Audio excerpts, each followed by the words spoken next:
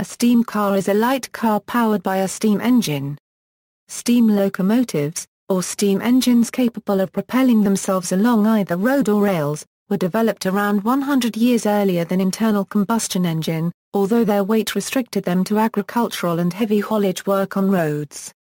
The light steam car was developed simultaneously with cars powered by internal combustion engines, as both engineering and road building matured. As the steam car could use the vast experience of steam engines already developed with steam locomotives, it initially had the advantage. In 1900 the steam car was broadly superior and even held absolute land speed records. By 1920 the internal combustion engine had progressed to a degree of refinement that made the steam car obsolete. Not many steam cars have been built since the 1920s, although the technology is practical, and projects intermittently occur to create a contemporary steam car with contemporary levels of convenience, performance and efficiency. The greatest technical challenges to the steam car have focused on its boiler.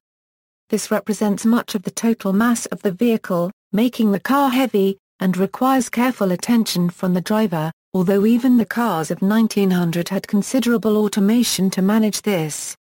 The single largest restriction is the need to supply feedwater to the boiler. This must either be carried and frequently replenished, or the car must also be fitted with a condenser, a further weight and inconvenience. The steam car does have advantages over internal combustion-powered cars, although most of these are now less important than in the early 20th century. The engine is smaller and lighter than an internal combustion engine. It is also better suited to the speed and torque characteristics of the axle, thus avoiding the need for the heavy and complex transmission required for an internal combustion engine. The car is also quieter, even without a silencer. Technology. A steam engine is an external combustion engine, as opposed to an internal combustion engine. While gasoline-powered ICE cars have an operational thermal efficiency of 15% to 30%, early automotive steam units were capable of only about half this efficiency. A significant benefit of the ECE is that the fuel burner can be configured for very low emissions of carbon monoxide, nitrogen oxides and unburned carbon in the exhaust, thus avoiding pollution. Steam-powered and electric cars outsold gasoline-powered ones in many U.S. states prior to the invention of the electric starter, since internal combustion cars relied on a hand crank to start the engine, which was difficult and occasionally dangerous to use, as improper cranking could cause a backfire capable of breaking the arm of the operator. Electric cars were popular to some extent, but had a short range, and could not be charged on the road if the batteries ran low. Early steam cars, once working pressure was attained, could be instantly driven off with high acceleration. But they typically take several minutes to start from cold, plus time to get the burner to operating temperature. To overcome this, development has been directed toward flash boilers, which heat a much smaller quantity of water to get the vehicle started, and, in the case of Doble cars, spark-ignition diesel burners. Early steam cars. Although the first applications of steam to propelling a road vehicle were attempted in the 17th century, it was not until the advent of high-pressure steam engines, in the early 19th century, that such vehicles became practical. Limitations in manufacturing technology and the poor condition of road surfaces meant that no steam car suitable for personal transportation was created until the end of the 19th century. There was an unsubstantiated story that a pair of Yorkshiremen, engineer Robert Fornis and his cousin, physician James Ashworth had a steam carriage running in 1788, after being granted a British patent, number 1674 of December 1788, crops up. An illustration of it even appeared in Herger copyrighter's book Tintin raconte l'histoire de l'automobile. Arma copyright d'art copyright Ebola copyright equals. From 1873 to 1883 Arma copyright d'art copyright Ebola copyright of Le Mans built a series of steam-powered passenger vehicles able to carry 6 to 12 people at speeds up to 60 km per hour, with such names as Rapide and Loba copyright Santi. In Bola copyrightees vehicles the boiler was mounted behind the passenger compartment with the engine at the front of the vehicle, driving the differential through a shaft with chain drive to the rear wheels. The driver sat behind the engine and steered by means of a wheel mounted on a vertical shaft. The layout more closely resembled later motor cars than other steam vehicles. Cederholm Brothers In 1892, painter Jar Paragraph N.S. Cederholm and his brother, Andrew Copyright, a blacksmith, designed their first steam car, a two-seater, introducing a condenser in 1894. He planned to use it for transportation between their home in Ystad and their summer house outside town. Unfortunately, the automobile was destroyed in Sweden, a unregistered trademark's first automobile accident, but the Cederholm brothers soon built a second, improved version of their steam car reusing many parts from the first one. The car is preserved in a museum in Skurup. De Dion and Bouton steam vehicles The development by Sir Pollitt of the flash boiler brought about the appearance of various diminutive steam tricycles and quadricycles during the late 1880s and early 1890s, notably by de Dion and Bouton. These successfully competed in long-distance races, but soon met with stiff competition for public favor from the internal combustion engine cars being developed, notably by Peugeot, that quickly cornered most of the popular market. With the increasing popularity of internal combustion engine cars, proponents of the steam car had to fight a long rearguard battle that was to last into modern times. Early 20th century. Steam cars outnumbered other forms of propulsion among very early cars. In the U.S. in 1902, 485 of 909 new car registrations were steamers. From 1899, Mobil had 10 branches and 58 dealers across the U.S. The center of U.S. steamer production was New England, where 38 of the 84 manufacturers were located. Examples include White, Eclipse, Cotter, Crouch, Hood, Kidder, Century, and Skeen. By 1903, 43 of them were gone. In 1923, Brooks opened for business, lasting until 1926. Toledo steam carriage In 1900, the American Bicycle Company of Toledo, Ohio created a 6.25 horsepower Toledo steam carriage. The American Bicycle Company was one of the enterprises within Colonel Albert Pope's large conglomerate of bicycle and motor vehicles manufacturers. The Toledo steam carriage was a very well-made, high-quality machine where every component, bar the tires, bell, instruments and lights were made within the dedicated 245,000 square feet factory in Toledo, Ohio. The Toledo is considered to be one of the best steam cars produced at the time. The engine was particularly robust and the 2.3 inches diameter X4-stroke pistons employed piston-style valves instead of D-valves, thus ensuring better balance and reduced leakage of steam. In September 1901, 2 Toledo steamers, one Model B and one Class E, were entered by the American Bicycle Company into the New York to Buffalo Endurance Contest of mid-September 1901. There were 36 cars in Class B and 3 in Class E. The Class B Toledo won the Grosse Pointe race. On January 4, 1902, a specially built Toledo steam carriage was the first automobile to forge a trail from Flagstaff, Arizona to the south rim of the Grand Canyon, a distance of 67 miles. As a publicity exercise, the trip was to assess the potential of starting a steam bus service, but the anticipated afternoon journey took 3 days due to problems with supplies of the wrong fuel.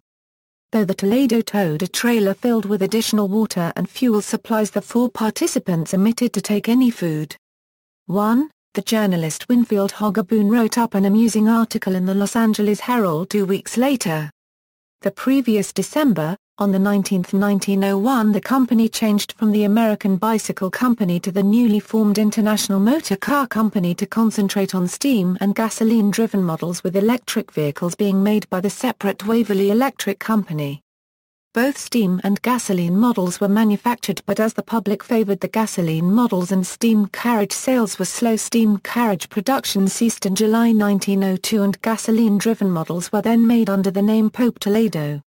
Total production of the steamers was between 285 and 325 units, as confirmed by a letter from the International Motor Car Company bookkeeper to the firm's accountant in June 1902. Locomobile runabout What is considered by many to be the first marketable popular steam car appeared in 1899 from the Locomobile Company of America, located in Watertown, Massachusetts, and from 1900 in Bridgeport, Connecticut. Locomobile manufactured several thousand of its runabout model in the period 1899 to 1903, designed around a motor design leased from the Stanley Steamer Company. The company ceased producing steam cars in 1903 and changed to limited production, internal combustion-powered luxury automobiles. In 1922 it was acquired by Durand Motors and discontinued with the failure of the parent company in 1929. White Steamer =. The White Steamer was manufactured in Cleveland, Ohio from 1900 until 1910 by the White Motor Company. Stanley Steamer =. Perhaps the best-known and best-selling steam car was the Stanley Steamer, produced from 1896 to 1924. Between 1899 and 1905, Stanley outsold all gasoline-powered cars, and was second only to the electric cars of the Columbia Automobile Company in the U.S. It used a compact fire tube boiler to power a simple double-acting two-cylinder engine. Because of the phenomenal torque available at all engine speeds, the steam car's engine was typically geared directly to the rear axle, with no clutch or variable speed transmission required. Until 1914, Stanley steam cars vented their exhaust steam directly to the atmosphere, necessitating frequent refilling of the water tank. After 1914, all Stanleys were fitted with a condenser, which considerably reduced their water consumption. In 1906 the land speed record was broken by a Stanley steam car, piloted by Fred Marriott, which achieved 127 miles per hour at Ormond Beach, Florida. This annual week-long speed week was the forerunner of today's Daytona 500. This record was not exceeded by any car until 1910. Doble steam car =. Attempts were made to bring more advanced steam cars on the market, the most remarkable being the Doble steam car, which shortened start-up time very noticeably by incorporating a highly efficient monotube steam generator to heat a much smaller quantity of water along with effective automation of burner and water feed control. By 1923, Doble's steam cars could be started from cold with the turn of a key and driven off in 40 seconds or less. When the boiler had achieved maximum working pressure, the burner would cut out until pressure had fallen to a minimum level, whereupon it would reignite. By this means the car could achieve around 15 miles per gallon of kerosene despite its weight in excess of 5,000 pounds.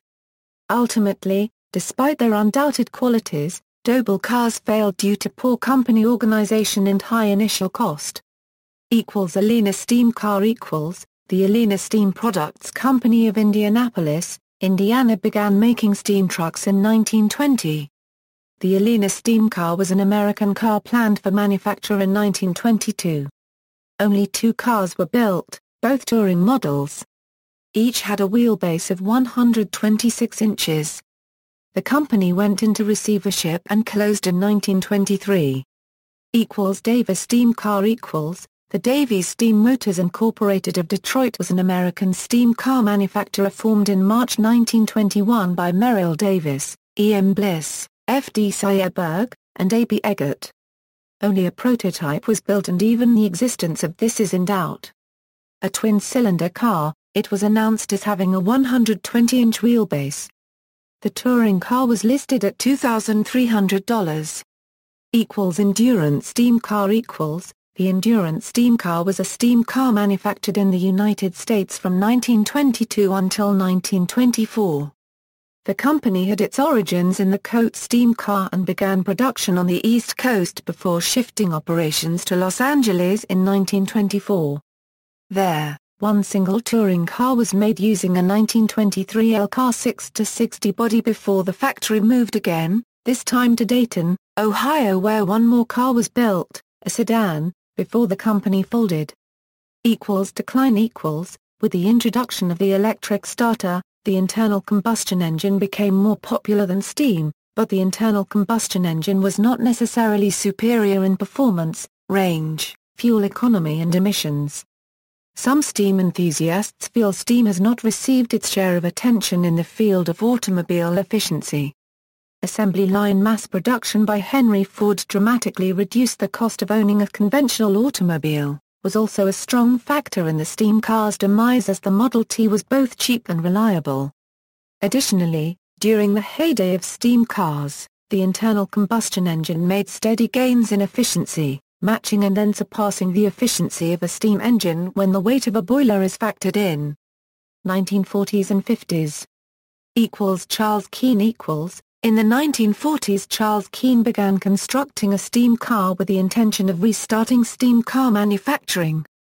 Keene's family had a long history of involvement with steam propulsion going back to his great-great-grandfather in the 1830s, who helped build early steam locomotives. His first car, a Plymouth Coupe, used a Stanley engine. Indiana, 1948-1949. Keene employed Abner Doble to create a more powerful steam engine, a V4. He used this in LaDowry Victress S4-bodied sports car. Both these cars are still in existence. Keene died in 1969 before completing a further car. His papers and patents were destroyed at that time.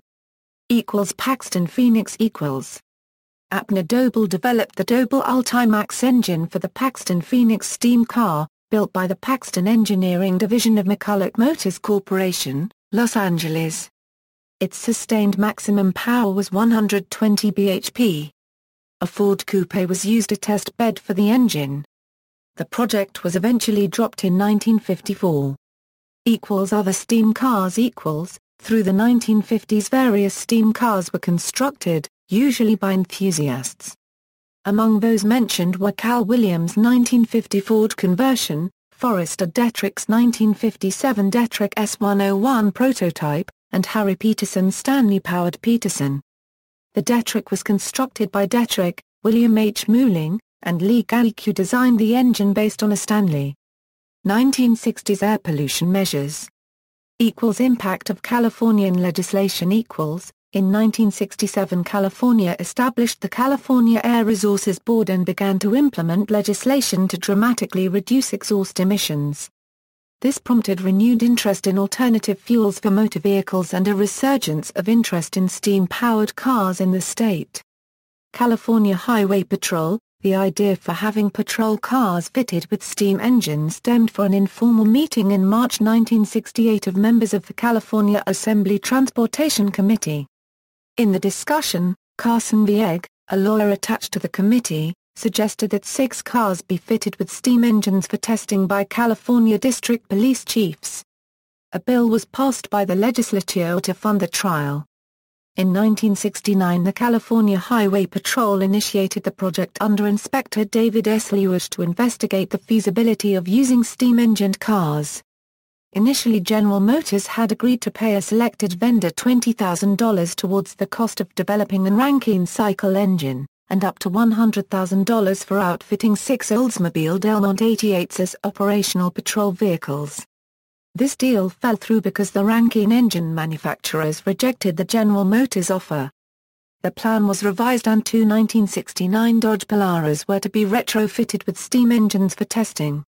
One car was to be modified by Don Johnson of Thermodynamic Systems Incorporated and the other by industrialist, William P. Lears, Lear Motors Incorporated.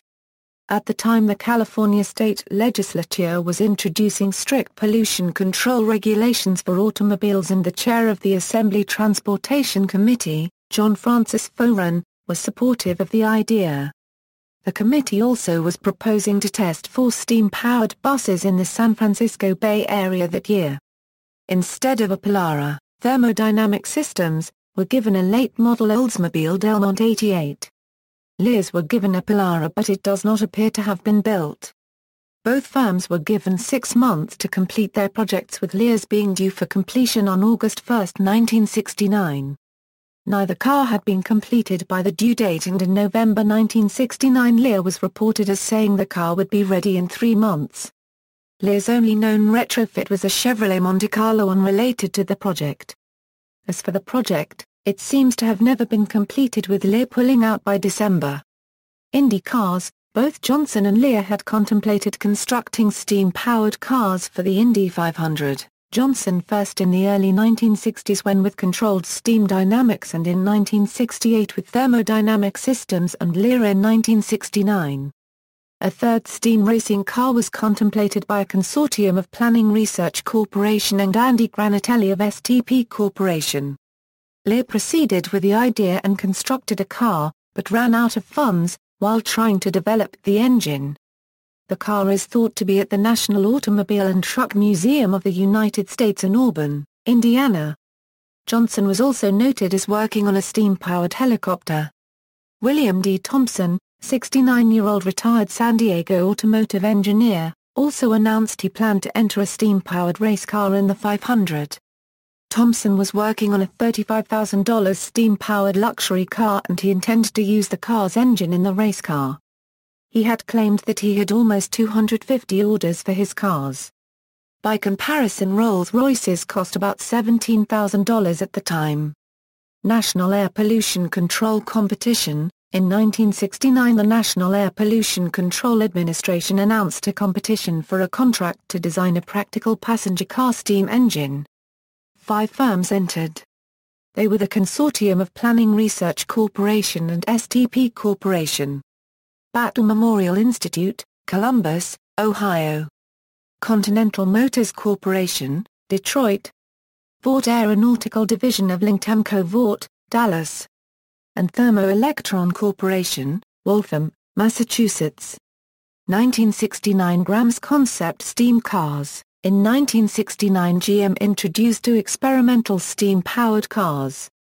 One was the SE-124 based on a converted Chevrolet Chevelle and the other was designated SE-101 based on the Pontiac Grand Prix. The SE-124 had its standard gasoline engine replaced with a 50-horsepower Power Besseler steam engine, using the 1920 Doble patents. The SE-101 was fitted with a 160-horsepower steam engine developed by GM Engineering. 1970s oil crisis.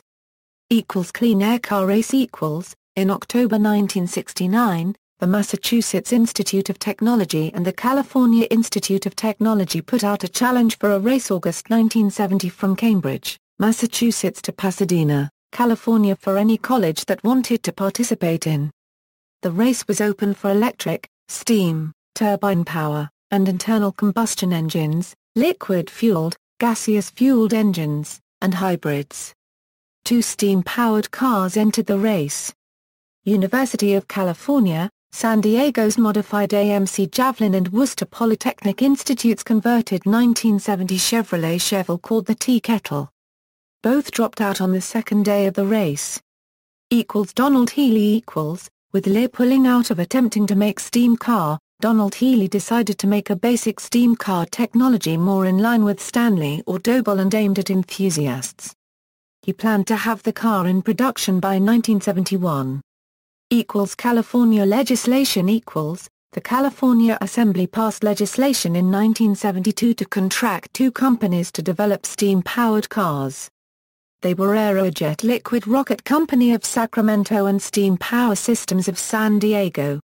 Aerojet installed a steam turbine into a Chevrolet Vega, while Steam Power Systems built the Dutcher, a car named after the company's founder, Cornelius Dutcher.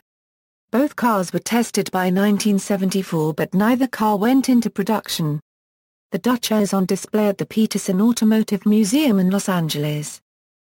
Ted Pritchard Falcon Edward Pritchard created a steam-powered 1963 model Ford Falcon in 1972. It was evaluated by the Australian federal government and was also taken to the United States for promotional purposes. Saab steam car and Renault. As a result of the 1973 oil crisis, Saab started a project in 1974, codenamed ULF headed by Dr. Ove Plotel, which made a prototype steam-powered car. The engine used an electronically controlled 28-pound multi-parallel circuit steam generator with 1 mm bore tubing and 16 gallons per hour firing rate, which was intended to produce 160 horsepower continuous power, and was about the same size as a standard car battery. Lengthy start-up times were avoided by using air compressed and stored when the car was running to power the car upon starting until adequate steam pressure was built up. The engine used a conical rotary valve made from pure boron nitride. To conserve water, a hermetically sealed water system was used. The project was cancelled and the project engineer, Ove Platel, started a company Renault with his son Peter Platel to continue its development. Renault is developing a steam hybrid that uses the exhaust heat from an ordinary petrol engine to power a small steam engine, with the aim of reducing fuel consumption by 20%. In 2008, truck manufacturers Scania and Volvo were said to be interested in the project. Pelland steamer equals. In 1974, the British designer Peter Pellandine produced the first Pelland steamer to a contract with the South Australian government. It had a fiberglass monocoque chassis and used a twin-cylinder double-acting compound engine. It has been preserved at the National Motor Museum at Birdwood, South Australia.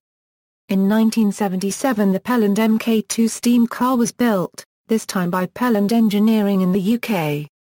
It had a three-cylinder double-acting engine in a broad arrow configuration, mounted in a tubular steel chassis with a Kevlar body, giving a gross weight of just 1,050 pounds. Uncomplicated and robust, the steam engine was claimed to give trouble-free, efficient performance. It had huge torque at zero engine revs, and could accelerate from 0 to 60 miles per hour in under 8 seconds. Pellandine made several attempts to break the land speed record for steam power, but was thwarted by technical issues.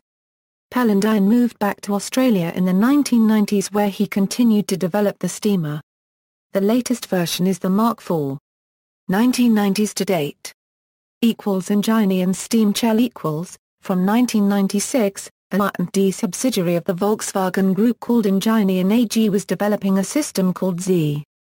It produced steam almost instantly without an open flame, and took 30 seconds to reach maximum power from a cold start. Their third prototype, EZEE03, was a three-cylinder unit meant to fit in an Angstrom Coda Fabia automobile. The EZEE03 was described as having a two-stroke engine of 1,000 cc's displacement, producing up to 220 horsepower. Exhaust emissions were said to be far below the SULEV standard. It had an oilless engine with ceramic cylinder linings using steam instead of oil as a lubricant. However, Engineering found that the market was not ready for steam cars, so they opted instead to develop the steam shell power generator heating system based on similar technology. Steam car land speed record attempts.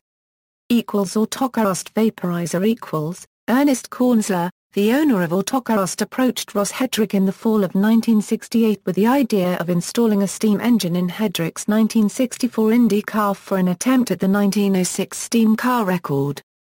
Hedrick and Richard J. Smith joined Autocarost to design the engine.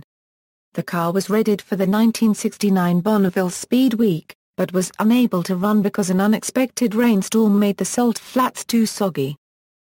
Barber Nichols equals, in 1985 Barber Nichols Engineering of Denver used a steam turbine they had designed for Lear and the Los Angeles City bus program to attempt to gain the steam-powered land speed record. The car was run at Speed Week on the Bonneville Salt Flats over a period of several years, eventually reaching a measured speed of 145.607 miles per hour one pass. A fire prevented the return run, and the speed was not recognized by the FIA. FIA land speed records are based on an average of 2 runs in opposite directions, taken within an hour of each other. British Steam Car Challenge equals. On August 25, 2009, Team Inspiration of the British Steam Car Challenge broke the long-standing record for a steam vehicle set by a Stanley steamer in 1906, setting a new speed record of 139.843 miles per hour at the Edwards Air Force Base, in the Mojave Desert of California. This was the longest-standing automotive record in the world. It had been held for over 100 years. The car was driven by Charles Burnett III and reached a maximum speed of 136.103 miles per hour on the first run and 151.085 miles per hour on the second. On August 26, 2009, the same car, driven this time by Don Wales, the grandson of Sir Malcolm Campbell, broke a second record by achieving an average speed of 238.679 km per hour over 2 consecutive runs over a measured kilometre. This was also recorded and has since been ratified by the FIA.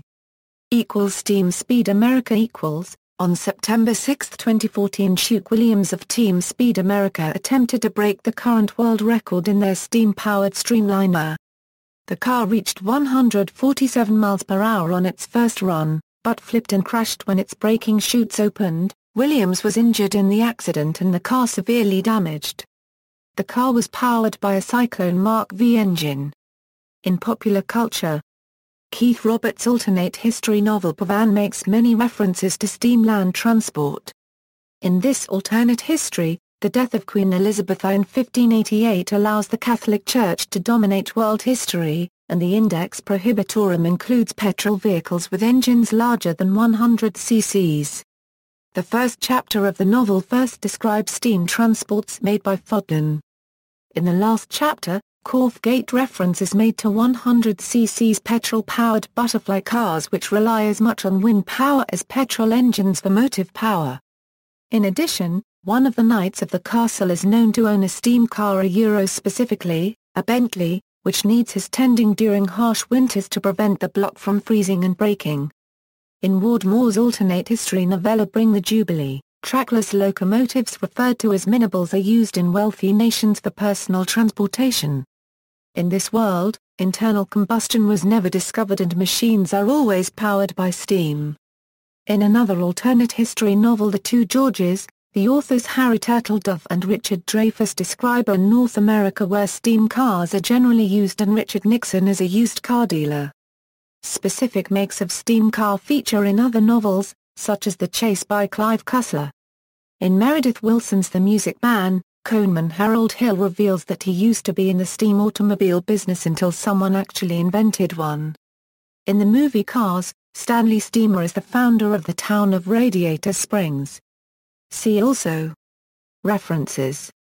External links, hybrid-vehicle.org, The Steamers, the Steam Car Club of Great Britain, technical website about how steam cars operate, the Steam Automobile Club of America, Stanley Register Online, a worldwide register of existing Stanley steam cars. The British Steam Car Challenge.